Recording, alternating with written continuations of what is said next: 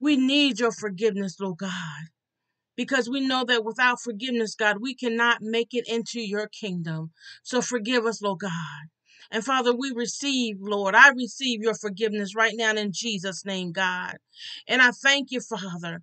And I give you glory, I give you honor, and I give you praise, Lord. If there's any sick on the line, I speak healing right now to their bodies in Jesus' name. Hallelujah, because you are a healer, Lord God. You are a deliverer, Lord. You are a sanctifier, Lord God. And Father, I just praise you, Lord. Hallelujah, God, just for who you are, Lord. Thank you, Jesus. Father, I give this Bible study over to you tonight, Lord God. Father, I ask that you would speak through me to your people, Lord God, to teach your people what you would have them to know, Lord God. And Father, I just thank you, Lord. Hallelujah, God, and I just praise you, Lord. Hallelujah, God. Thank you, Jesus. You're so worthy, God. You're so worthy, God. Hallelujah, God, you're so worthy, God, you're so worthy, God. Father, I just want to praise you, God. You're so worthy, you're so worthy. Hallelujah. You are the Almighty God. Hallelujah. Welcome into this place. Hallelujah. Welcome into this place, Lord. Welcome into this broken vessel, oh God. Welcome into our hearts, God. Father, take complete control of our minds, God. Father, we want to have the mind of Christ. Hallelujah. God, I just thank you, Lord God. Father, prepare our hearts and minds to receive your engrafted word, God. Till up the soil of our heart, God, so that we can receive your word, God, because your word has the ability to deliver. Your word has the ability to make totally free. Your word has the ability to heal. Your word has the ability to sanctify and to make completely whole, Lord. And Father, I just thank you, Lord God, in Jesus' name, for all that you've done, Father, and all that you're going to do, God, because you alone are worthy, Lord. Hallelujah, God. You are worthy, God. And Father, for every person that's going to join in on the line, God, Father, I ask that you would touch their hearts and minds, oh God, that they will come in and be with one accord with us, oh God, as we dive into your word, oh God, as we learn more about you, God. Because, Father, this is all about you, God. If you don't show up, God, none of this will matter, Lord. So, Father, we want you to show up. We need you to show up, God. We invite you to show up, Lord God. In Jesus' name. Father, encamp your angels round about those that fear you and that love you, Lord God. Keep us away from the evil one, Lord God. Lead us not into temptation, but deliver us from evil, God. Hallelujah. And your kingdom come to this earth, Lord God. Let your will be done on earth as it is in heaven, Lord. In Jesus' holy and precious name, God. Hallelujah. Hallelujah. Amen. Glory to God. Glory to God. Welcome, everybody. Welcome, welcome, welcome to another Words of Wisdom Bible study. Glory to God. God is an awesome, awesome God. Hallelujah. Regardless of what we might be going through today, God is awesome. Hallelujah. God is a deliverer. God is a sanctifier. Hallelujah. God is able to make us totally free. Hallelujah. In the spirit of our minds. Glory to God. Hallelujah. I thank you for writing my name in the Lamb's book of life. Hallelujah.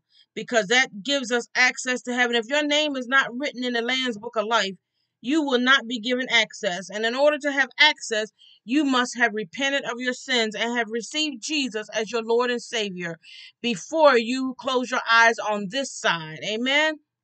Hallelujah. Glory to God. Thank you, Jesus. Give me a moment. I'm just reminding a few people that to jump on. I know sometimes people get busy during the course of the day and sometimes they tend to forget. Hallelujah. But as we go on, as we do always, I'm encourage you to get out your Bible, whether it's your Android device, whether it's your iPad, your iPhone, your computer. Hallelujah. Whatever your love letter is on, I encourage you to get that out. And as you get out your love letter from your Heavenly Father, I encourage you to get out paper and pencil or paper and pen so that you can write down what the Spirit of the living God may say to you tonight.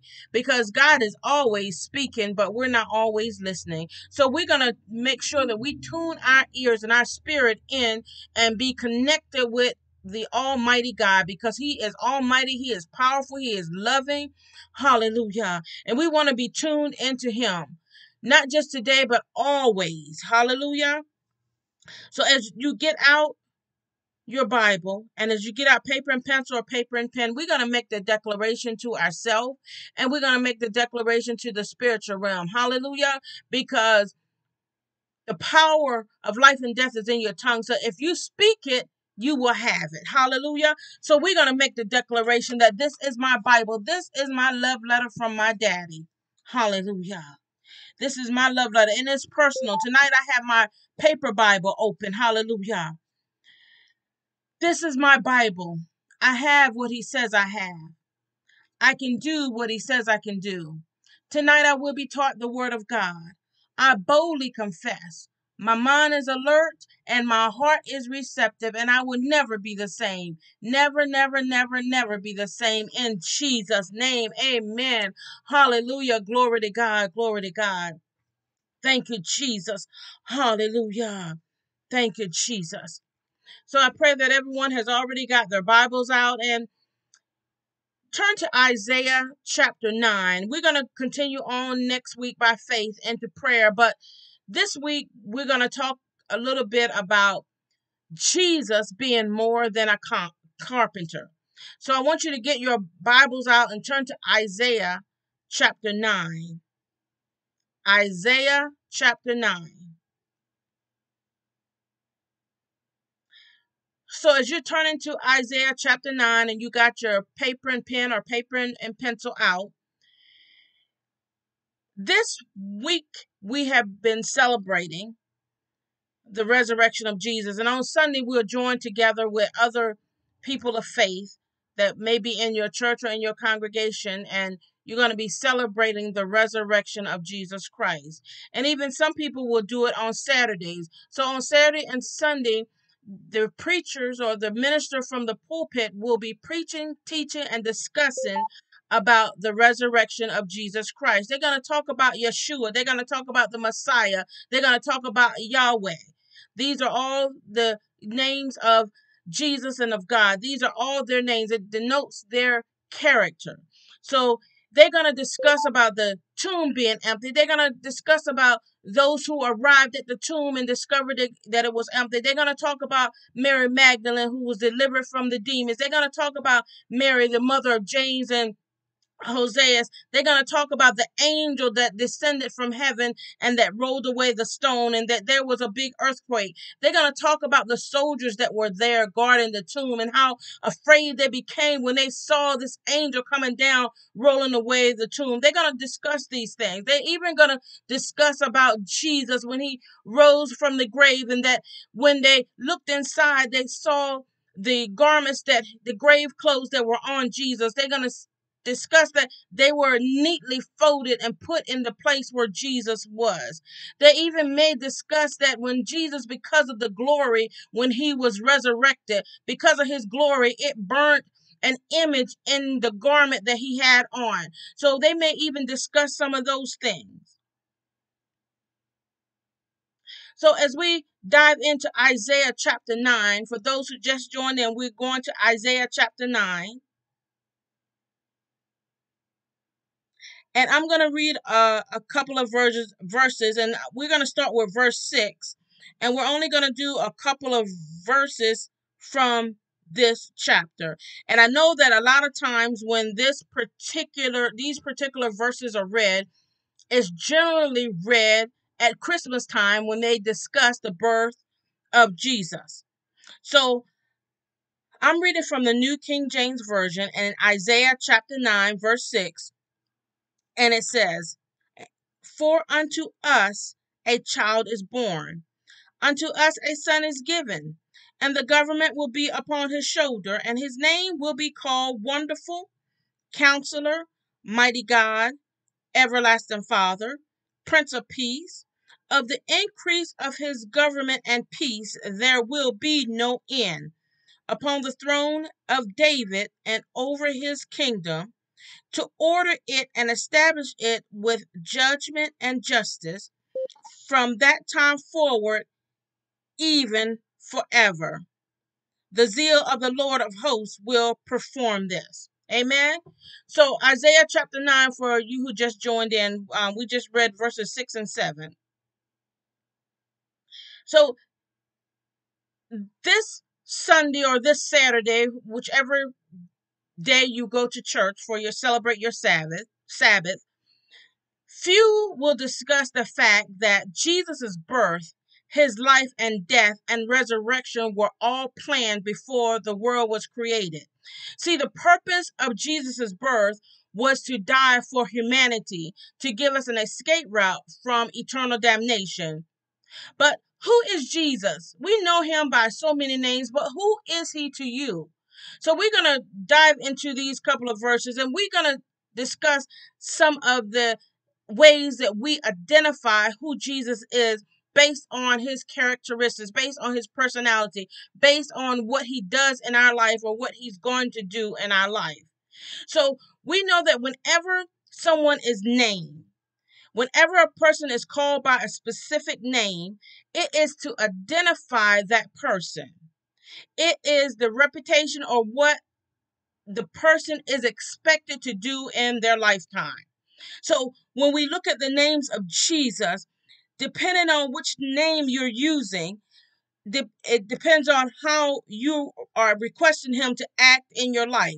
So when we look at verse 6, and it says, "For unto us a child is born, unto us a son is given, and the government or the ruling political party or authority is a one who has power to make and enforce laws for a country or area shall be upon his shoulder, and his name shall be called Wonderful Counselor, the Mighty God, the Everlasting Father, the Prince of Peace." So, for unto us a child is born. In other words, a child is born for us. He was born for us. He was purposely placed in the flesh. He is the Word of God. He is the incarnate Word of God. God spoke his word, and then he prepared flesh to put his word in. And then he told the people that were the person that was to deliver Jesus, that was to birth the flesh of Jesus, he told them what specifically to call Jesus, to give this child a name. His name will be called Jesus. His name won't be called Joseph. His name won't be called Elijah. His name won't be called Billy or Bob. His name will be called Jesus. God is very specific and detailed. Whenever he tells us to do something, he is specific. You will never have to guess whether God is telling you to do something if you stay connected with him, if you stay in his word, because see, he said his sheep know his voice, and a stranger they will not follow. And the only way to know God is to know him by his word, is to stay in close fellowship with him, to be so close to God that you can just smell him. You will be able to just feel his breath. You will be able to just feel his very presence. So we've got to stay close to God. And then when you read in Matthew chapter 1, it talks about the genealogy of Jesus and how the angel appeared to Joseph. And see, Joseph was going to put Mary away privately. He was going to divorce her because he knew that she was with child, and he wasn't going to go through with that because he figured she must have been messing around. But God sent an angel to tell Joseph, the child that she's carrying, don't put her away. Stay with her. He said, don't put her away because the child that is in her is done by the Holy Spirit. God moved upon her, and God placed his seed within her. So the child that she's carrying is Jesus. His name is to be called Jesus. He is the Messiah. He is going to save the people from their sin. So the word of God was wrapped in flesh, and the baby was named Jesus. And Jesus could have come as a grown man. He could have come fully grown. He could have came down just like that.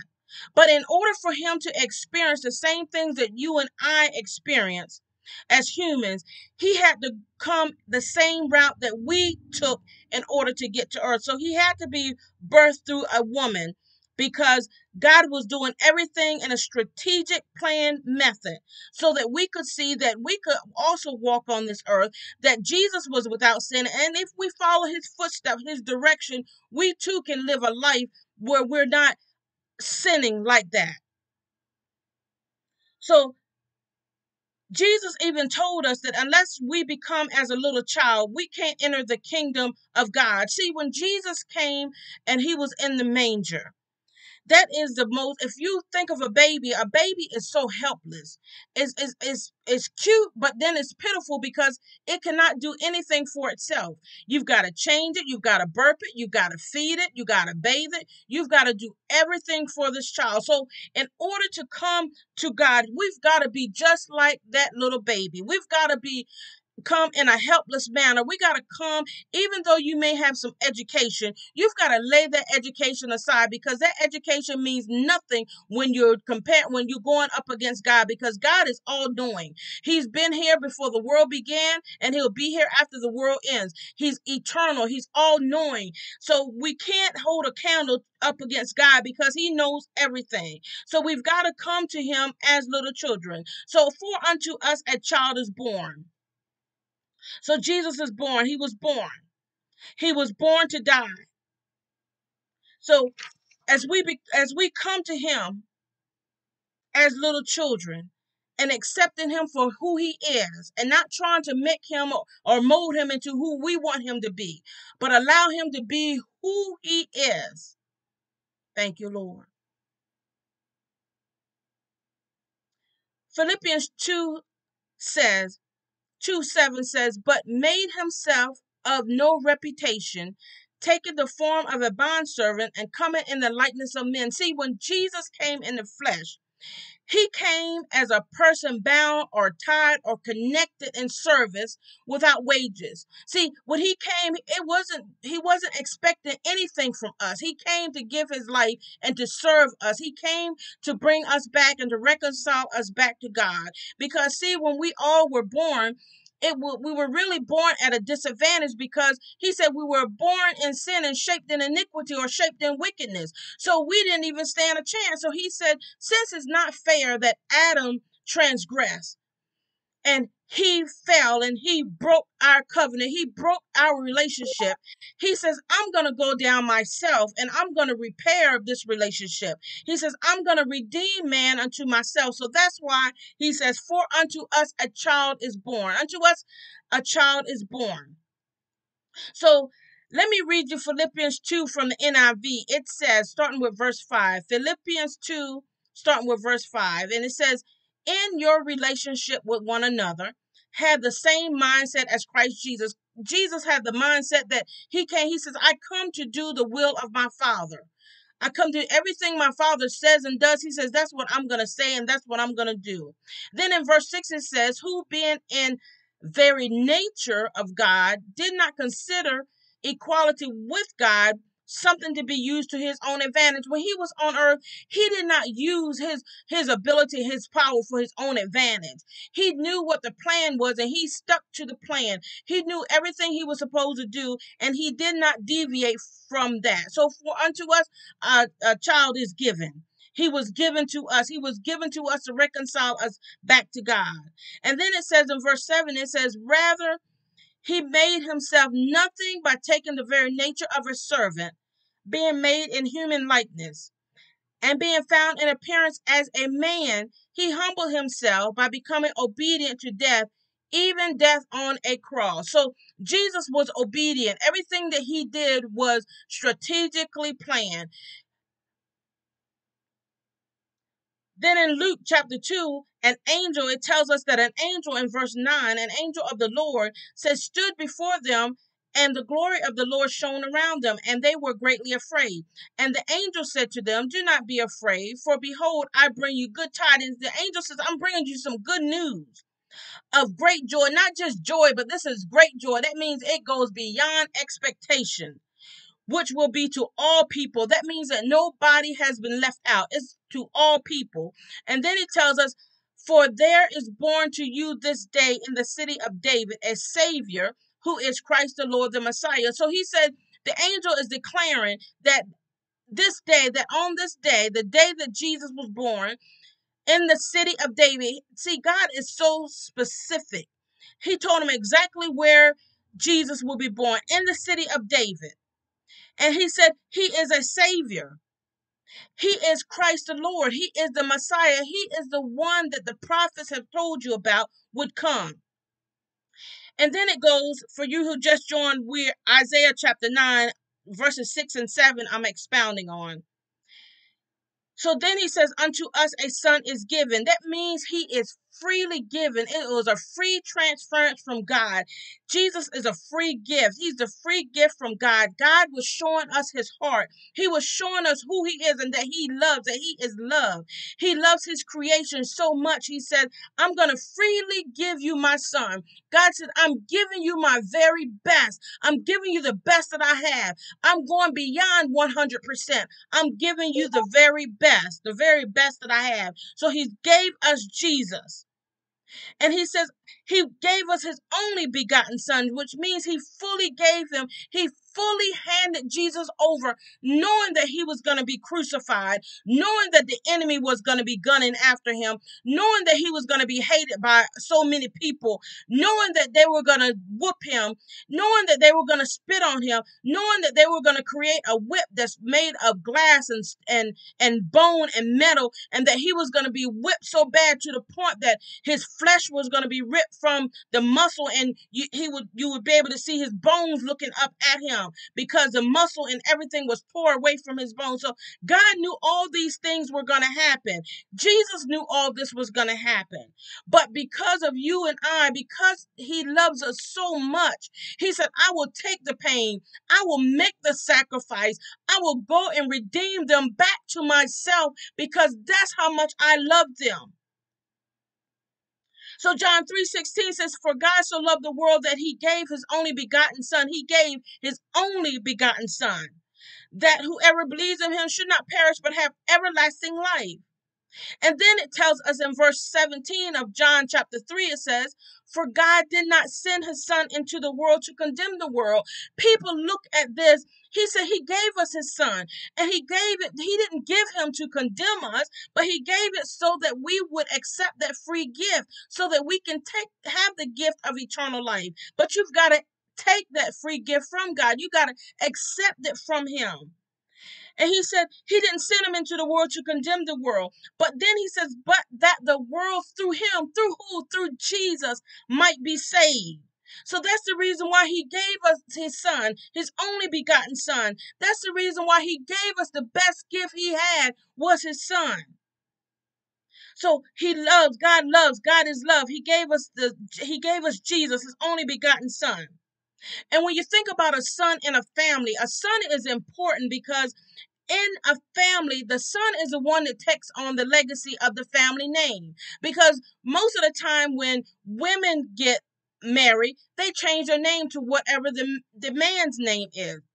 But when men get married, they generally keep their name. So it's important for the son to carry on the name. And the son is the image of his earthly father. So Jesus is the image of his father. That's why he says, if you've seen me, you've seen the Father. Because they kept asking Jesus, show us the Father. Show us the Father, and it'll be sufficient for us. And Jesus said, if you've seen me, you've seen the Father. So he's letting them know, I am the split image of my Father. I am the mirror image of my Father. I am the exact replica of my Father. My Father and I are one. We look just alike. So he said, if you've seen me, you've seen the Father. So Jesus is the eternal Son of God, and he is the second person of the Godhead. So Jesus came in the flesh, which means his flesh had a starting point. But Jesus, the Son, the Word of God, has no beginning and it has no end. Just the flesh that he was in had a starting point. So in the beginning was the Word, and the Word was with God, and the Word was God. The Word is Jesus. He was in the beginning with God. So Jesus is fully God and he is fully man. So the Word of God was wrapped in the flesh, and the flesh was named Jesus, and he came in the flesh. He was perfect. He came in a perfect body, which means that the body that Jesus came in, he came in the body that was the body like Adam and Eve had before they fell. So he had a perfect body. He had the body before fall of man. He came in. Thank you, Jesus. Hallelujah, God. So in Matthew chapter 1, verse 21, just write it down. We're still in Isaiah, but I'm trying to establish to you that why Isaiah said, for unto us a child is born, unto us a son is given. So Matthew 1:21 says, and she, who is she? Mary. So, and Mary will bring forth a son, and you shall call his name Jesus, for he shall save his people from their sins. So Jesus was born to save us from our sin. Unto us a son is given. A son is given to save us from our sin. He came to save his people from their sin. Then Isaiah 7:14 says, therefore the Lord himself will give you a sign. What will be the sign, Lord? What sign did you give us so that we will know that the Messiah came, so that we will know Jesus came, so that we will know that Yeshua came? What is the sign? And he said, this is the sign, Isaiah declared. He says, behold, the virgin who is Mary, the virgin will be with child and will give birth to a son and will call him Emmanuel. Why would he be named Emmanuel? Because God gave him to us. Emmanuel means God with us. God says, I'm coming and I'm going to dwell among you. I'm going to come and redeem you back to myself. I'm going to come and walk the walk that you're walking, but I will be without sin so that I will be able to have even greater compassion on you because I'm going to be walking the same as you. I'm going to be walking in the same flesh, but yet I will not sin.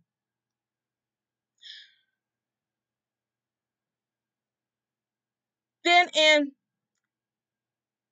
Acts chapter 7, Stephen, when he was being stoned, he gazed up in heaven and he saw the glory of God and he saw Jesus standing at the right hand of God. So when Jesus was resurrected, he got the glorified body that you and I, those who have received Jesus as the Lord and Savior, those who endure to the very end of your lifespan, we're the ones that will receive the glorified body. So he was able to see Jesus standing at the right hand of the Father. And then we're told in 1 Timothy, for there is one God and one mediator between God and man, the man Christ Jesus. So Jesus came to also be a mediator for us. He is the go-between us and God. He is the one that whenever you fall or whenever you sin, he'll go to God and he'll say, Father, forgive them. I'm still working with them. I'm still molding her. I'm still working with him. I'm still dealing with them. I'm still working. So he's the one, he's our mediator between us and God. And he is a man, Christ Jesus. So it's letting us know that he came in the flesh and he has a glorified body. So he is not still in a spirit form. He is in the glorified body form. And he came to be a ransom for you and for me. And in order for him to be a ransom and to stand in your place and my place as sinful humans and to be a substitute for you and for me so that we don't get the punishment that we deserve, he had to walk in the flesh. He had to walk in human form and be without sin. And through his sinless nature, his sacrifice that he did on the cross, when he laid on the cross, it was a form of an altar, and his blood dripped down. That was the blood. That was the blood that he was pouring out as a ransom for you and a ransom for me. So think about that whenever you decide or think that you want to walk away from God. If you just think or do something that is sinful, think about Jesus on the cross and how when he was on the cross, all those hours in agony in the heat and pain and not able to breathe because every time he would try to take a breath up, it felt like his lungs and all was going to collapse. And every time that he would try to raise himself up, that the nails and stuff that was in his hands and feet were creating even more excruciating pain. Think about when he was on the cross, how his back was just meat, what was so raw, and that when he would try to raise up, that wood was scratching his back. So think about what he sacrificed for you. Hallelujah. Thank you, Lord, for sacrificing for me. And then we go down to the next section, and it says in verse 6, Isaiah 9, verse 6, and it says, and the government will be upon his shoulder. So when Jesus was on the earth, they were expecting him to take over the government and go and sit in Jerusalem and kick out the government. They were expecting him to take over and to rule on this earth, but they did not understand that it was a futuristic event that was going to happen, that it was something that was going to happen in the future.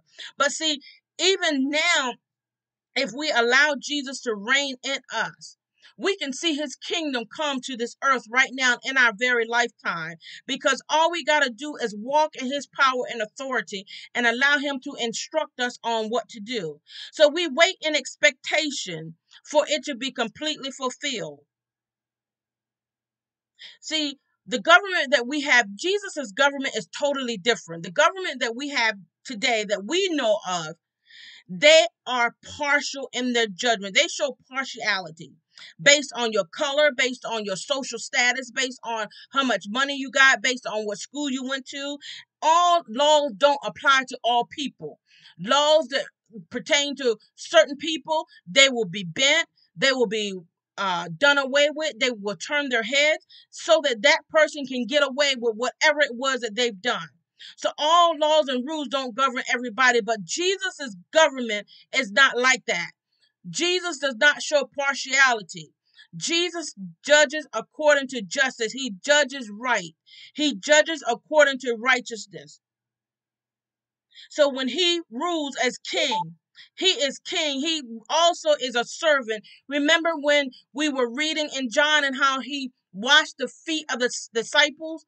Because he is a servant. He says, I come to serve. I come to serve you. I come to do for you. He wants to know, what is it that you need me to do? He says, I will work, but who's going to let me work? He says, I want to do that, but you won't let me. You got my hands tied. So the government will be upon his shoulders. So anything that you need, we're to give it over to Jesus.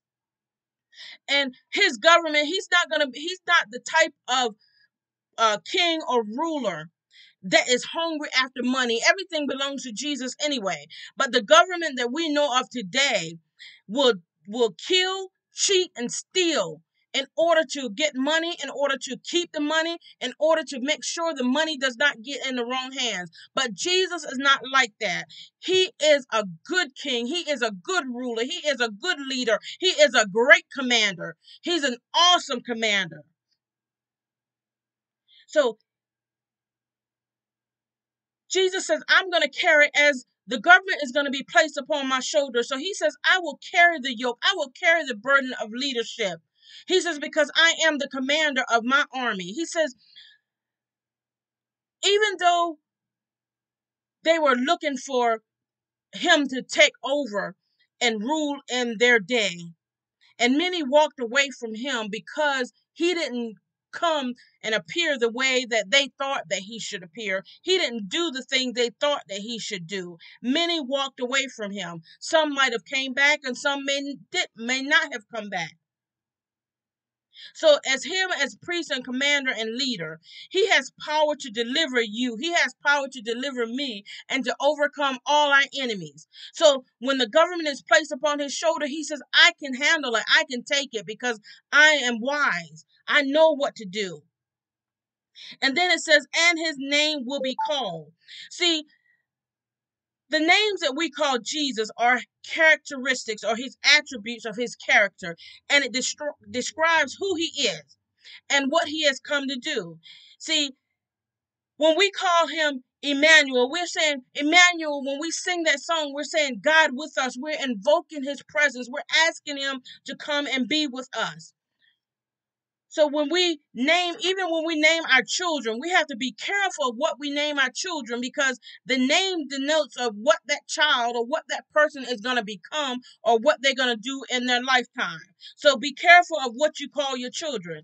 And then it tells us his name will be called Wonderful. See, many of us receive nicknames based on our character, based on our stature or our size or something we did. And a name was given to us based on what someone else observed. With Jesus, he has been given names that give us knowledge of who he is and the role that he's going to play in your life and my life and through all eternity. So he is wonderful, which means he is marvelous. He is admirable. When you think about Jesus, you you should become awestruck because he shows himself different every day. Not that he's changing in a bad way, but he's showing us another part of him, another part of his character. He's showing us how powerful he is. He's showing us how mighty he is. And he oftentimes he don't show us everything at one time, because when you're in first grade, you're not expected to be able to do sixth grade work. So he gives us bit by bit according to how we can handle it, how we can digest it, how we can understand it and understand him. So little by little, he gives it to us. In Psalms 40, verse 5, it says, "Many, O Lord, my God, are your wonderful works, which you have done, and your thoughts towards us cannot be recounted, or they cannot be told back to you in order. If I would declare and speak of them, they are more than can be numbered." So he is so wonderful because all the works that he's done. We don't even know all the times that he has been wonderful to us. How many times he's kept us from accidents, or how many times he's kept us from being poisoned, or how many times he's kept the enemy had planned to do something to us. And because God said in his word, no weapon formed against you shall prosper. The enemy formed the weapon, but yet it did not prosper. Hallelujah.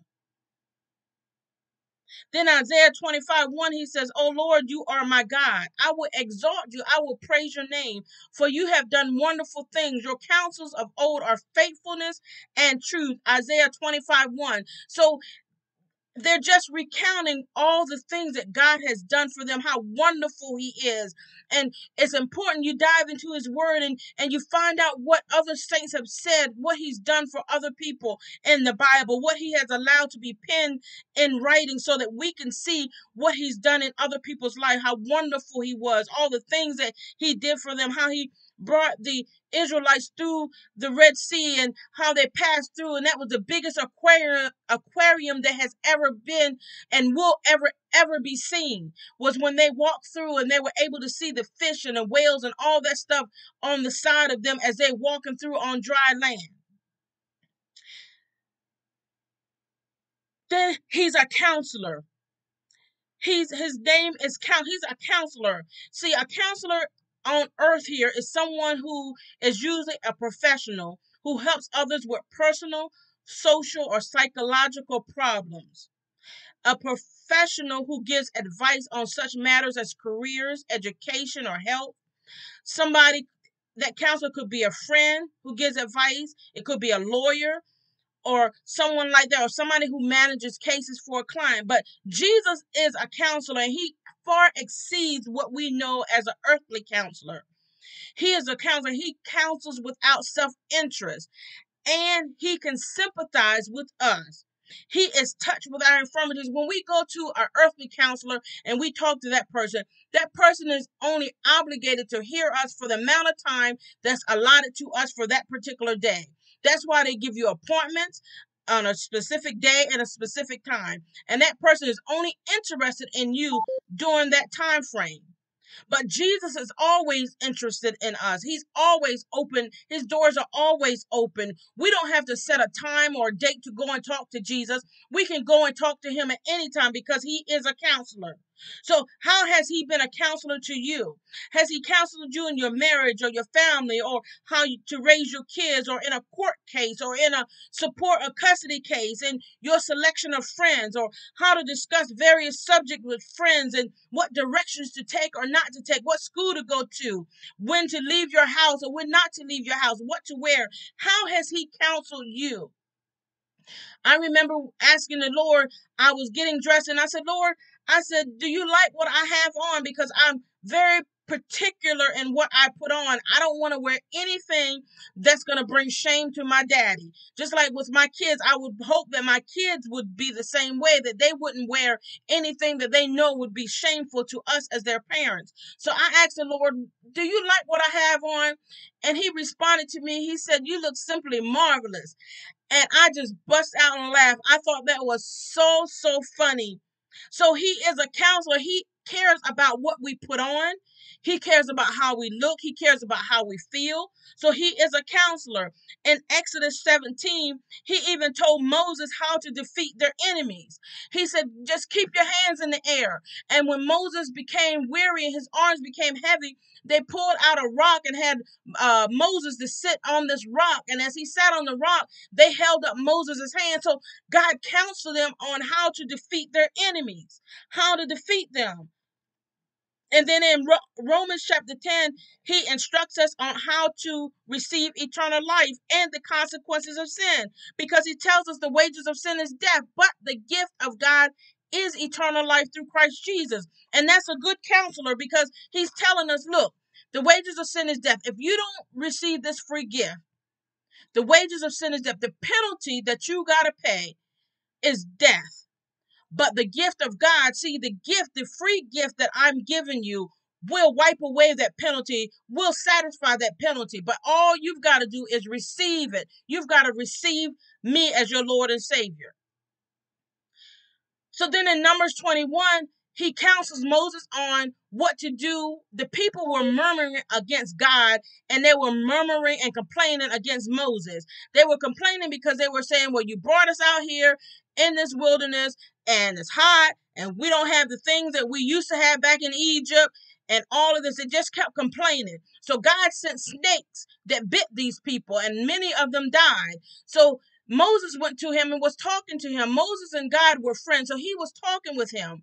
And he told him, he says, look, this is what you're going to do. You go and make a bronze snake, or a bronze serpent, they're the same, and put it on a pole. And he says, when you put it on the pole, anyone that's bitten by the snake, if they look upon this pole, they will not die, they will live. So he counseled Moses on what to do. And then he also instructed the men how to catch the fish. He said, catch your net on the side. And he said, and you will catch fish. And then he said, I'm going to make you fishers of men. Well, how can you make a person fishers of men? By counseling them, by teaching them, by training them, by telling them what they need to do, by instructing them, by showing them what they need to do.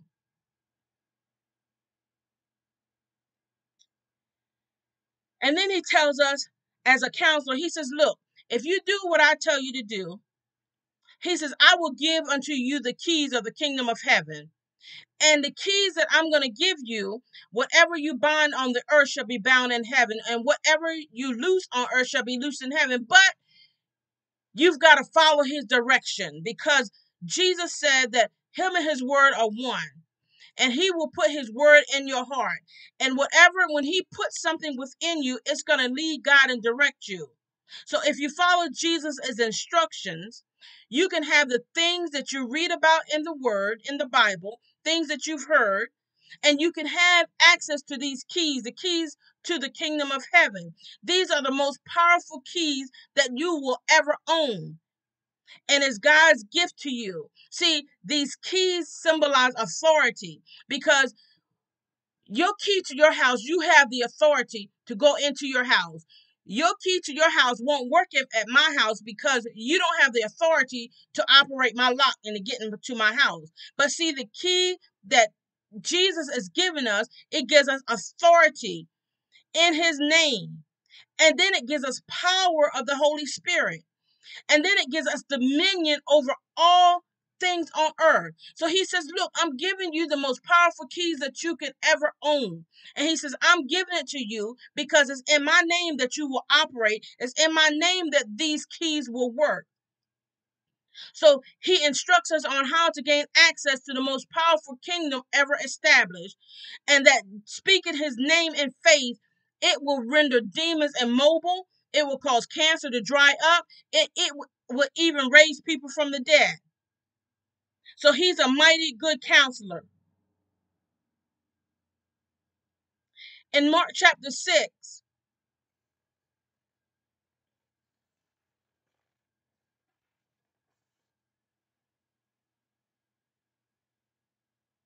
it says that When the people heard him, they were astonished. And they wanted to know, where did this man get these things? How can this man speak like this? How does he have such wisdom? He's a mighty good speaker. He's a mighty good counselor.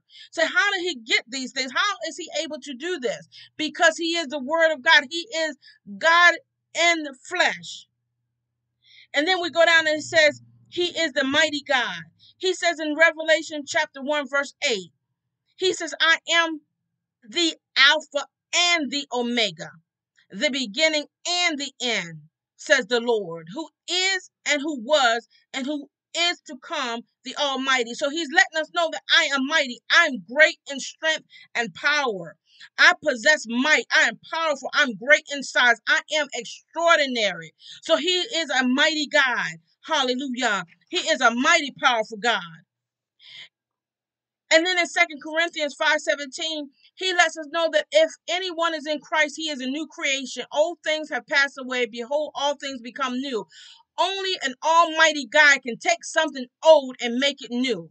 Nobody on this earth can take something old and make it brand new. Take that same exact thing and make it brand new.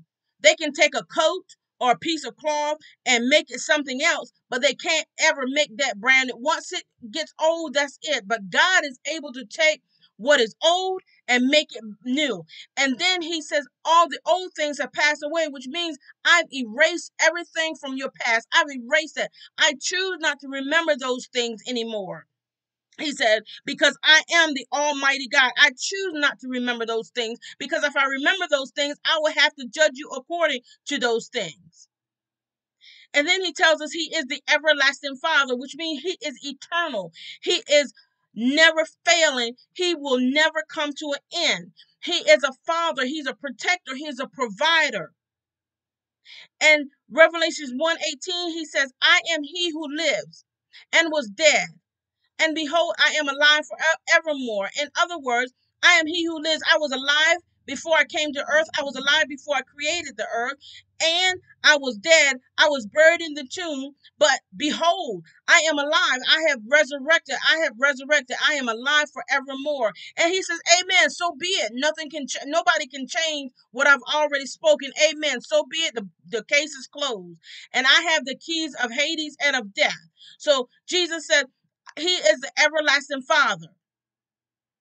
Deuteronomy 33:27 says, the eternal God is a dwelling place, and underneath are the everlasting arms. And he drove out the enemy from before you and said, destroy. So God is the eternal God. He is eternal. He is the everlasting Father. And nobody can stand up against him, not even our enemies. So if you have enemies that are coming up against you, give them to the Lord. Speak his word. When he tells you to speak, speak. And watch them dissipate. Watch them go away. Watch them come to naught. Watch them be nothing no more in your life. Then in Psalm 90, verse 2, it says, before the mountains were born, or you gave birth to the earth and the world, even from everlasting to everlasting, you are God. So the psalmist is letting us know that you are God. You were here from the beginning and you will be here forevermore. He is the creator of all things, and his kingdom will never end. Luke 1:33. So we know him as the Prince of Peace. See, Jesus came to make peace between us and God, because we were doomed for eternal damnation. We were born in sin and shaped in iniquity or shaped in wickedness, which means that our sin debt had to be paid and couldn't be done with the blood of animals. So Jesus had to come. So as prince, we know a prince on this earth is one that's born into a royal family of a king or a queen.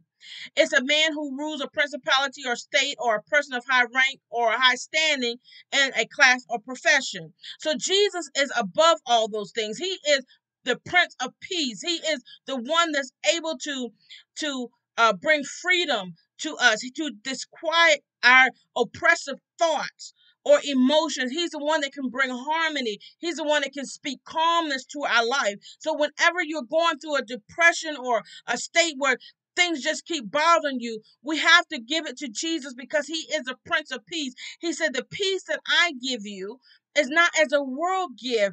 do I give. He says, but the peace I give surpasses man's understanding. See, Jesus' peace, the peace that he gives, that even though there's turmoil going on in your life, even though there's turmoil going on in your city, you can have the peace knowing that God is still in control, knowing that nobody has kicked him off his throne, knowing that nobody has fired him, that he's still in control. Hallelujah. So Jesus is the Prince of Peace. He is our leader. He is a gentleman. He is the Prince of Peace who is able to make peace between God and you, God and me, and to give us peace with others and ourselves. Romans 5, verse 1 and 8:3 says, since we have been justified through faith, we have peace with God through our Lord Jesus Christ. This peace only comes through Jesus Christ. People in the world that have not received Jesus as their Lord and Savior, they don't have this kind of peace that he's talking about. They think they have peace because they got money in the bank, or maybe they got a big home or something like that, but you don't see them behind closed doors. You don't see them when they're crying and they're trying to figure out what way should they turn. You don't see that when the enemy is hacking at them and they don't even know how to usher out a prayer.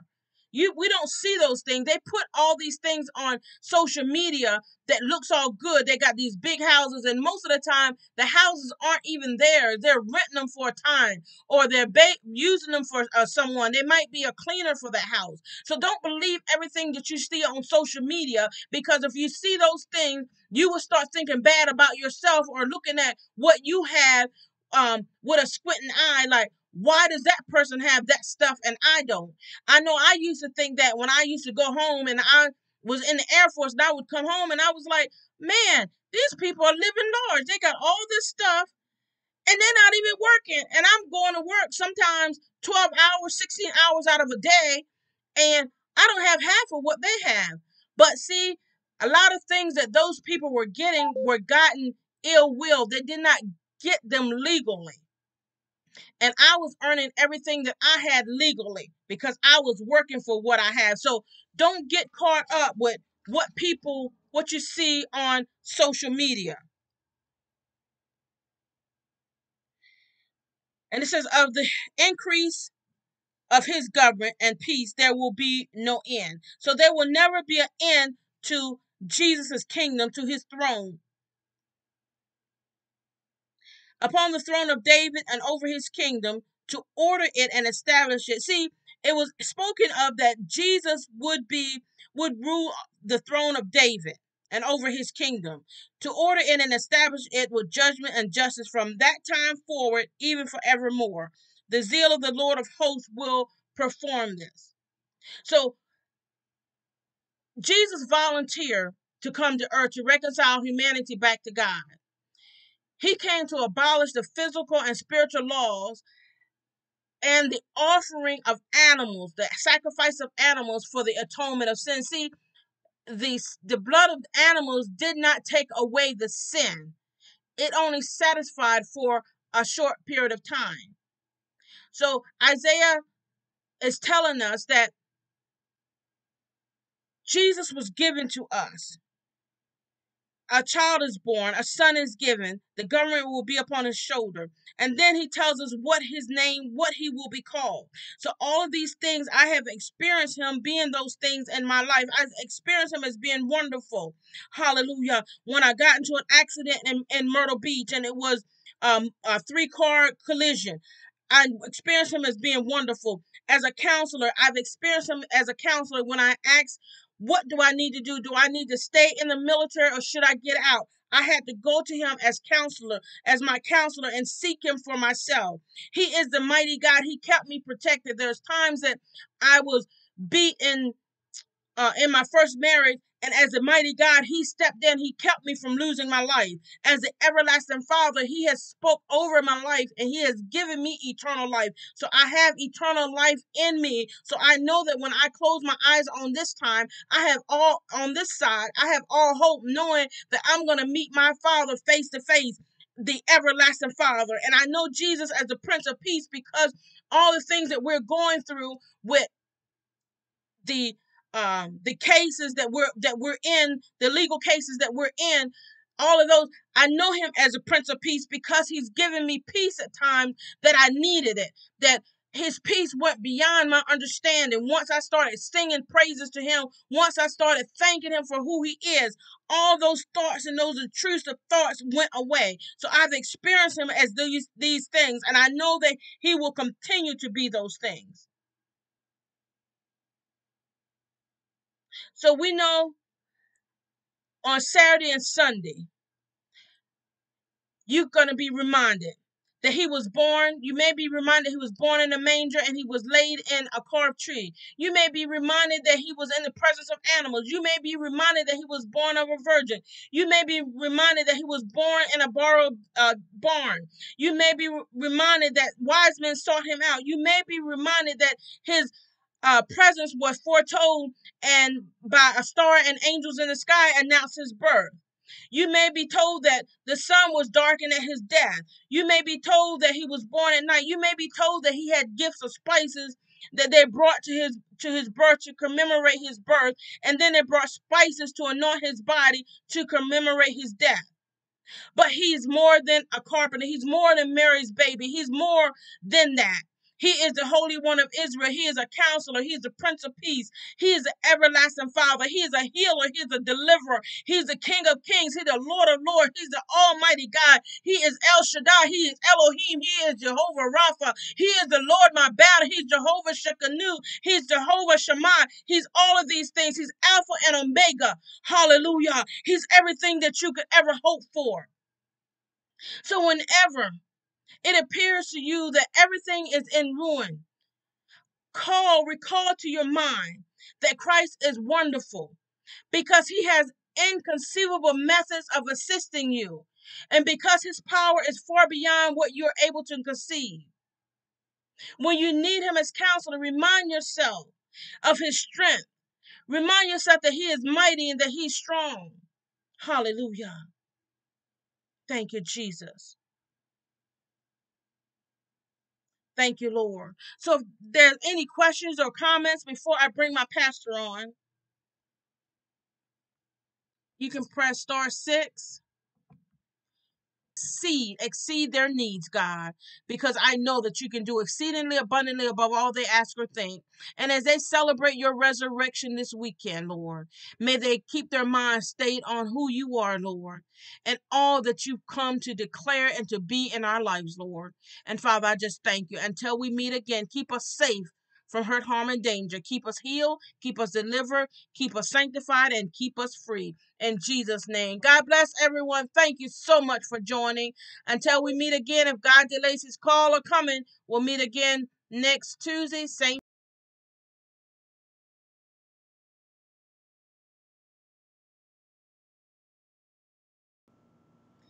This is the most critical part of the Bible study, of you hearing the word of God and being able to apply it to your life. This is the part where I introduce you to our Lord and Savior. So for anyone who would like to receive Jesus as their Lord and Savior, this is what I would like for you to pray. This is prayer for your salvation, to have your name written in the Lamb's Book of Life. Repeat these words. Lord, I am a sinner and I need a Savior. I believe you died on the cross for my sins, and you rose on the third day and ascended back to heaven. I know I am unable to live this life apart from you, and I need the indwelling of your Holy Spirit to teach me, to guide me into all truth. Help me to live holy, upright, and be faithful to you. I invite you to be Lord and Savior of my life. Thank you for saving me and writing my name in the Lamb's Book of Life. In Jesus' name, amen. Glory to God. If you've prayed that prayer, then your name has been written in the Lamb's Book of Life. I encourage you to tune in each Tuesday to our Bible study so that you can grow in the knowledge of the Lord Jesus Christ and the one who you now serve. And I welcome you into the family of God.